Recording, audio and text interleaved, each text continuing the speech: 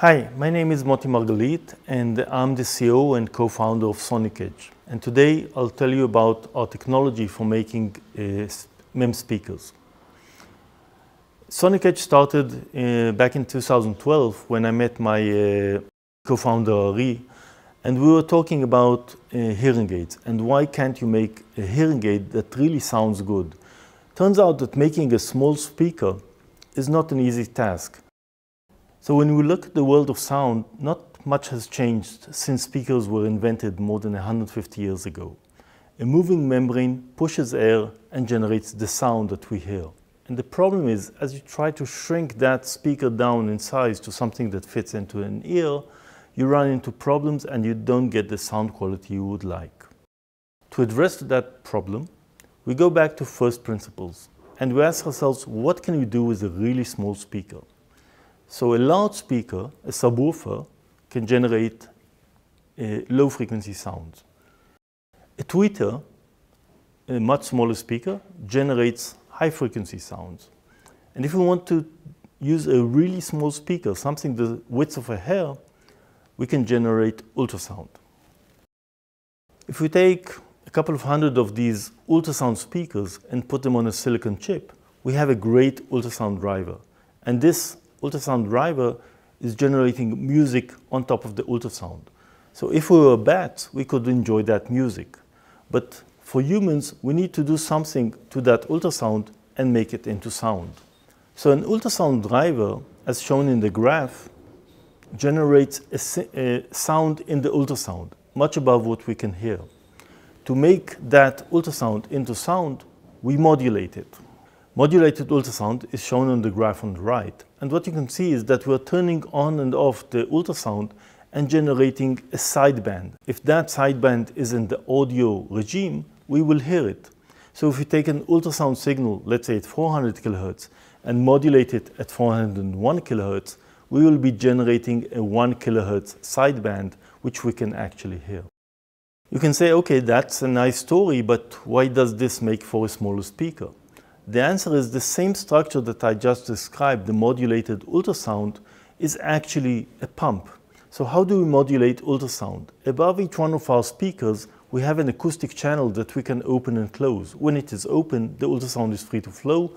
When it is closed, the ultrasound is attenuated. Now, imagine that speaker pushing air towards an open channel, so air will flow forward. When the speaker is moving back and the channel is closed, no air will flow back. So by changing the timing of the channel and the speaker movement, we can generate airflow in any direction we want. This is an ultrasonic pump. It's a pump working 400,000 times a second. Now this pump, compare it to a standard speaker, let's say moving 1,000 times a second, 1 kHz. So our standard speaker is moving 1,000 times a second. Our ultrasound pump is working 400,000 times a second. We have 400 times the advantage over a standard speaker. We can make our speaker 10 times smaller. We can make the movement of the speaker 10 times less. We still have an advantage over a standard speaker. So an ultrasound speaker, an ultrasound modulated speaker, replaces speed for size. Instead of having a large speaker, we have a very small speaker, but working very quickly. So in our solution, we replace a standard membrane working at 1 kHz with an ultrasonic pump working at 400 kHz. And as a result, we have 400 times the advantage over a standard speaker. We can make the speaker 10 times smaller, the speaker can move 10 times less, and we still have the advantage over a standard speaker. The fact that we work in a silicon platform enables a solid-state speaker. So the same thing that LEDs have done for lighting or transistors have done for electronics, we can now do for sound. And in acoustics, there's actually a good example of a solid-state device. So 15 years ago, 20 years ago, the MEMS microphone came into existence and it replaced the electret, standard microphone. And you can see that the MEMS microphone overtook the standard microphone because of the ease of manufacturing, the uniformity, and the ability to really treat the microphone just like any other electronic component. And we will do the same for speakers, and the potential for speakers is many times over the potential for microphones. So in this slide, you can see a picture of our MEMS driver or MEMS speaker. It is composed of multiple cells. Each cell includes an ultrasound speaker and ultrasound modulator. And the combination of these, through the modulated ultrasound principle, generate the pump effect and the acoustic signal out of our system.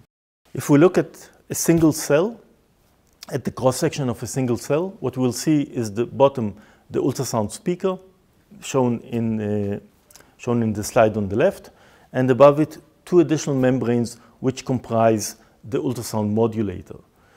The ultrasound modulator can be open, and the ultrasound is free to flow, there is free airflow, or the top membrane is close to the middle membrane, and the ultrasound channel is constricted, and as a result, we attenuate the ultrasound. So the modulation of the ultrasound is the transitioning between the two situations on the left and on the right. When it's open, it's free to flow. When it's closed, it is constricted and ultrasound is attenuated. This is the modulated ultrasound principle, and the result is, like I said earlier, when the bottom membrane is moving up, air is pushed through the open channel. When it is moving down, the channel is closed, air cannot be pulled back, and we have unidirectional flow.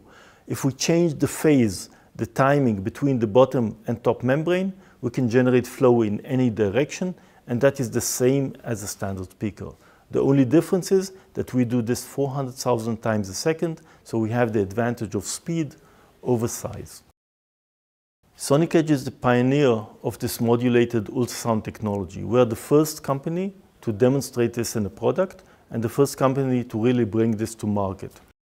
One of the unique aspects of the way we realize this is we use pure silicon technology. Other companies, the first generation MEMS companies, they have used PZT, which is a piezoelectric material, but we use electrostatic actuation. So we have the pure form of actuation, and we don't use any materials except silicon, leading both for a low-cost process as well as a highly reliable one, because our process is the same as the MEMS microphone. The fact that we're using pure silicon means we have a sustainable manufacturing platform and fully RoHS compliant. There's no lead in our systems.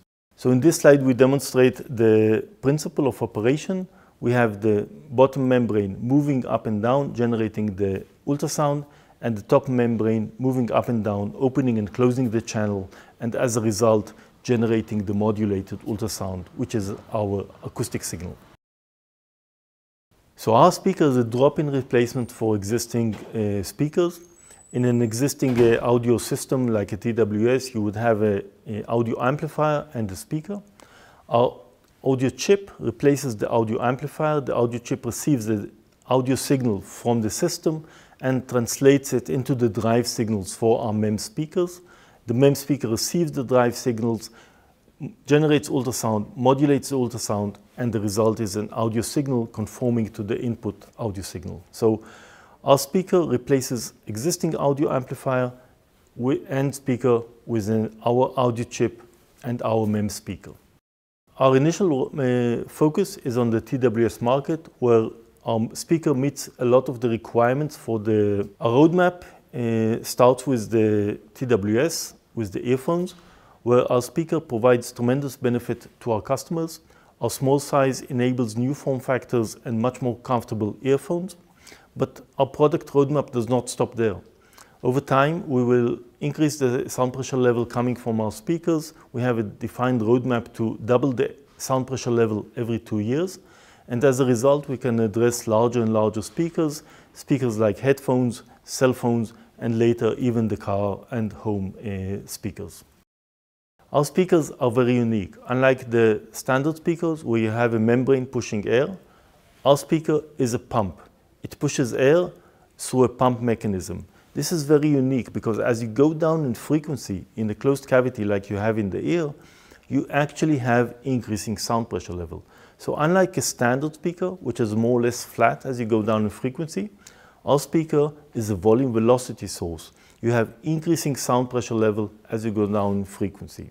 What we show in this graph is the first pump speaker, the first time that we have a pump speaker with an audio chip and our MEMS speaker. Our initial focus is on the TWS market, where our speaker meets a lot of the requirements for our roadmap. Starts with the TWS, with the earphones, where our speaker provides tremendous benefit to our customers. The first time that we have a pump speaker for earphone applications. This is very important because this gives you the SPL required to get great bass or to get very good ANC, wide bandwidth and ANC, or to support open cavity situations like the OWS.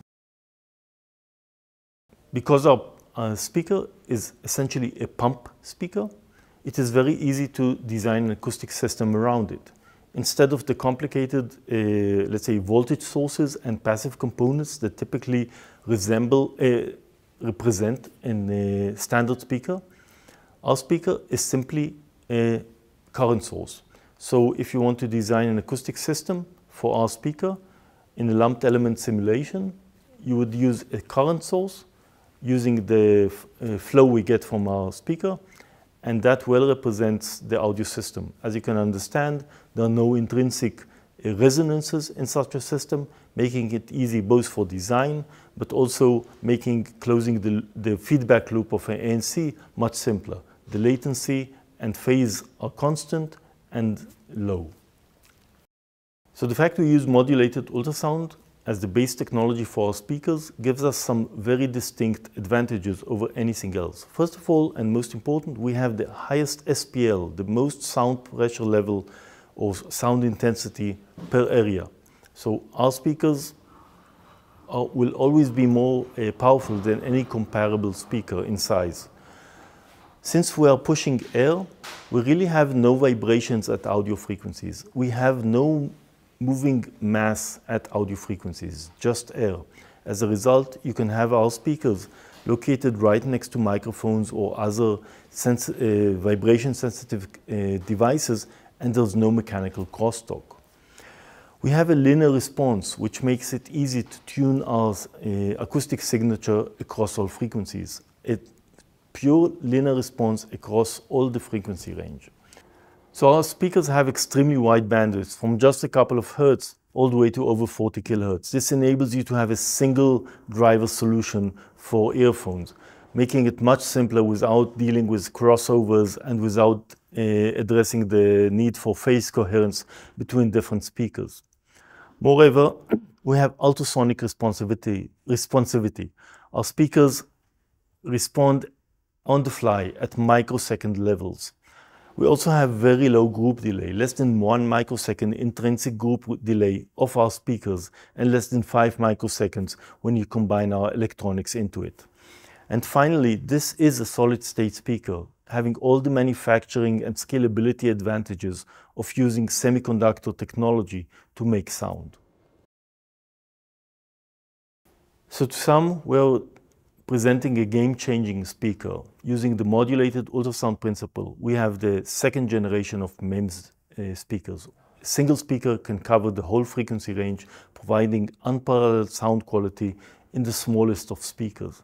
This enables new form factors in earphones and beyond, and opens up the possibility for scalability, just like LEDs did for lighting.